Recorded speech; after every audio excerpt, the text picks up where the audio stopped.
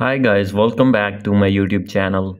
So guys, in this video I will show you how to fix this app cannot be installed because its integrity could not be verified.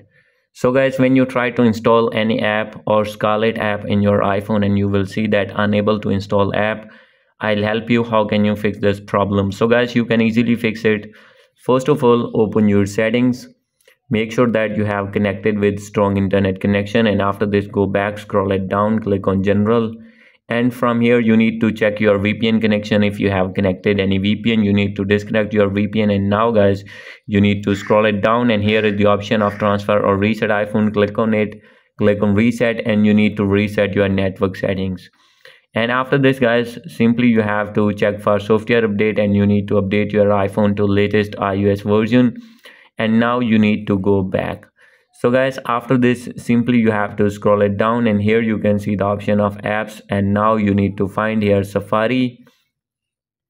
So guys, as you will see here, after finding it you need to open Safari here, and now you need to scroll it down, and from here guys, you need to clear all the history and website data from your Safari browser. And guys, after this you need to go back and click on screen time, and now you need to scroll it down, click on content and privacy restrictions, and guys you need to make it on. And now you will see that allow the apps and features, you have to click on this. And guys, if your Safari browser has been disabled, then you need to enable it, and after this you need to go back.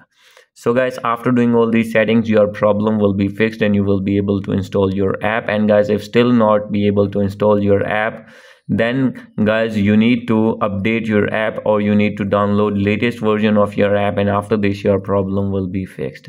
And guys, after doing all these method, if still not fix your problem, no need to worry, you have to open your Apple Support app. And guys, you need to contact with your Apple Support team, and you have to tell your problem, and they will review your problem and they will fix your problem. So guys, hope you like this video. If you like this video, please do subscribe my channel. Thank you.